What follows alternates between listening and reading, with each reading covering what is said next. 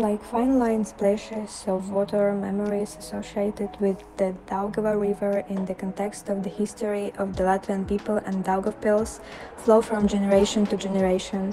They are memories that have been immortalized in songs, folklore, historical archives, photographs and stories.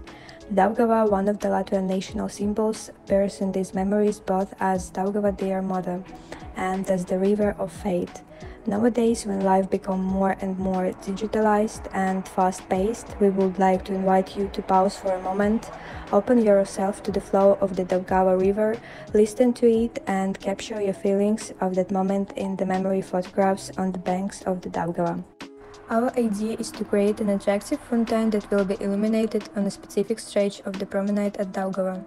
The fountain's water supply will be set up along both sides of the pavement so that the water jets shape the illusion of an arcade.